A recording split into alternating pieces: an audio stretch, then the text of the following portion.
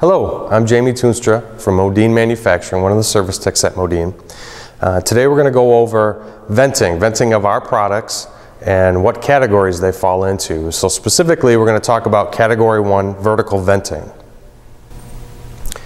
When venting Category 1, there are some things that you need to consider before we start putting our unit together. The first thing you need to consider is what vent material are you going to use. For Category 1, it's recommended that you use double wall pipe. You can use single wall pipe as long as it adheres to the National Fuel Gas Code book. The second item that you need to realize is venting in the lengths that we need to vent it. So to be considered Category 1, our vertical rise has to be 25% more than our horizontal run. If you do not have 25% more vertical rise, we are not considered Category 1. You also want to check our installation book, which lays out all of the criteria needed for Category 1.